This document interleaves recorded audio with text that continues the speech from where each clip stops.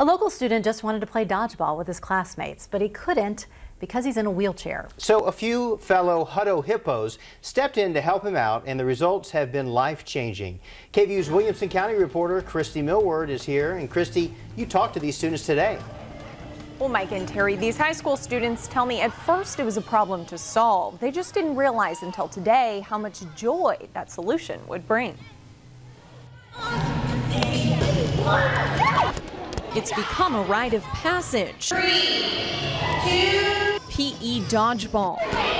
Here in Hutto, no, so close. They're playing a bowling version, knocking down pins. And one student, Jacob Wickstead, has a special throw. I like the cannon. It is fun. 10-year-old Wickstead is wheelchair-bound and communicates through this eye-activated computer.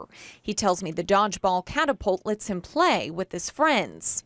It helped me be a part of my PE class. It's all thanks to some Hutto high schoolers. To see it come out like this is such a great experience. Sophomore Ralph Cisneros and his team built the catapult as part of their STEM class. It really gave me an understanding about how things work and that they can really impact people. Iman Faiz, Tyler Calhoun, and Chase Griffin are part of the class. I was definitely excited for school each day. Hutto High School engineering teacher Andrew Halb says their work is preparing these students for a bright future. Every career is going to be involved with technology in some respects, and so you're either making the machines or you're getting replaced by the machine. They are awesome students.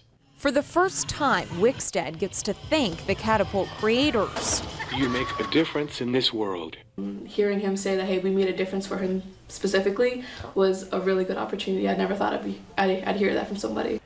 I really didn't know how he felt about it until he actually told me, which was really exciting. An excitement for both the creator and Wickstead. Thank you also. Love you guys.